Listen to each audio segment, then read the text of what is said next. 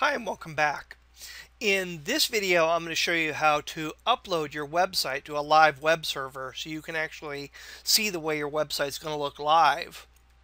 Before we continue on with the final steps of setting up our CSS.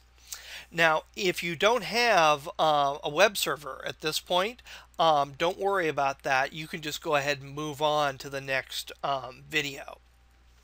If you want to see how to set up your domain name and hosting account, though, go to my website, the main YouTube website from my channel here, and you're going to see a playlist called How to Publish Your Website. And if you click on that, you're going to see the very first two videos here. Part 1, domain registration and web hosting setup, and Part 2, uploading your website. Go ahead and watch those two videos, and those will show you how to set up a domain and web hosting.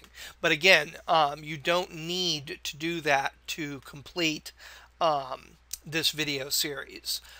So consider this video and these videos to be optional. But if you want to, those are the two videos that you're going to go ahead and watch. So I'm going to come back in here to Dreamweaver, and you can see I'm in my project right now. And I'm going to go ahead and go to the Site menu and select Manage Sites. And all the different websites that you have set up inside of Dreamweaver to work with are going to be listed here. And you'll see the two that we've been working on, the Manchester project, and there's my first website that we worked with previously. I'm going to select Manchester project here, and then down here you're going to see a little pencil icon. Go ahead and click on that pencil icon, and the site setup window is going to come up. And this should be familiar to you from one of the very first videos that we went through when we actually created our website. Over here to the left, you're going to see a number of options, and the one that we want to click on is servers. And right now you probably don't see anything at all in this window. So we're going to set up our server by clicking on the plus sign right here. When I do that, the first thing you're going to do is you're going to go ahead and enter in the server name, which can be anything at all. I'm just going to call it Timothy's server here. You can call it anything at all you want. The next thing you're going to do is set the connect using setting, and that should be set to FTP.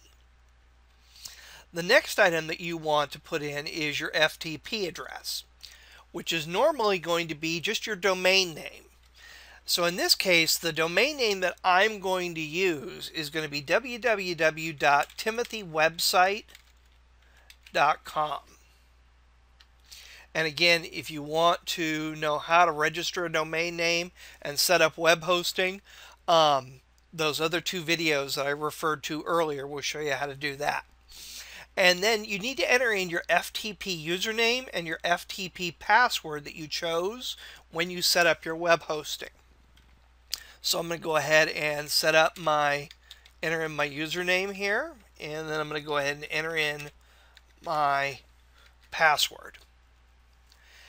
The root directory should be blank.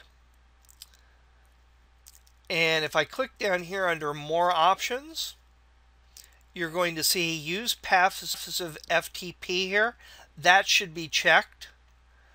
And the rest of these should be set up just like this right now. And I actually should come back here. Root directory should be blank unless you're sharing the web hosting account with multiple websites. If you have multiple domain names that you're working with, you're going to go ahead and put in the appropriate root directory, but chances are you're not doing that. So, and if you only have one domain name on that hosting account that you set up, again, this should be blank right here. And then to make sure you set up everything correctly, you're just going to click the test button right here. And it might take just a moment, but eventually it should say Dreamweaver connected to your web server successfully. And you'll be able to click OK.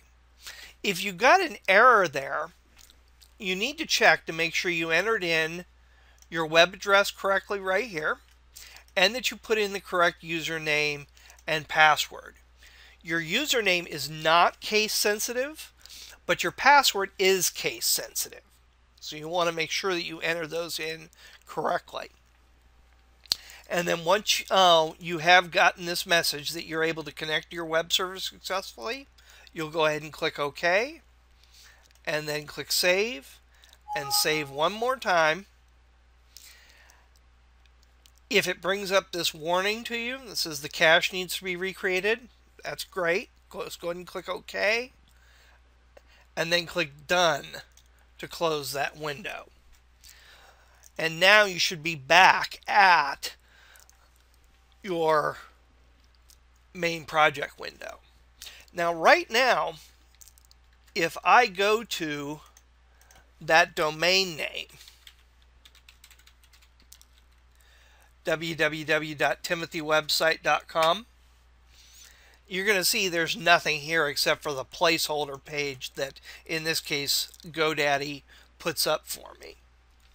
Well, let's go ahead now and let's upload our website.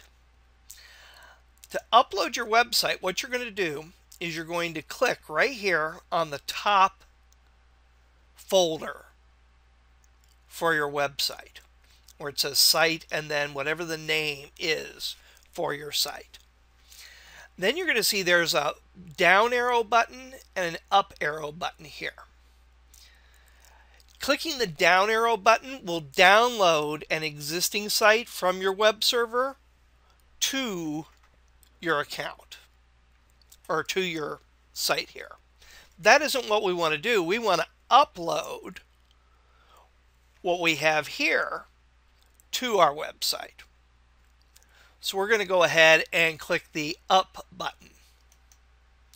And when I click that, it's going to ask me, are you sure you want to put the entire site? I'm going to go ahead and click OK. And it's going to start uploading the files for me. And depending on the speed of your internet connection, this may take anywhere from a few seconds to a few minutes. And you can see the progress that we're making right now. It's just about done.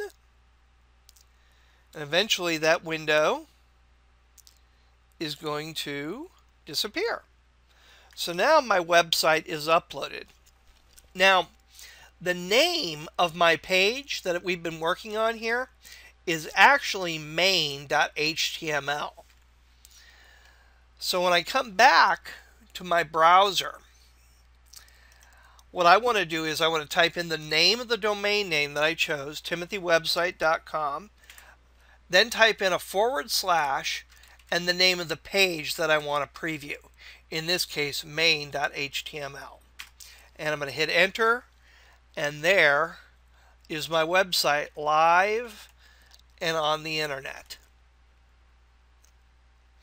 Later we're going to see how to avoid having to type in a page name right here.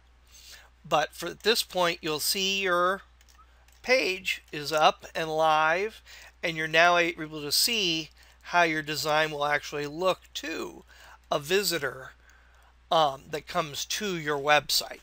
And again, this step was entirely optional. In the next step, we're going to begin, or in the next video, we're going to begin to finalize all of our formatting for our design in CSS. So I'll see you in the next video.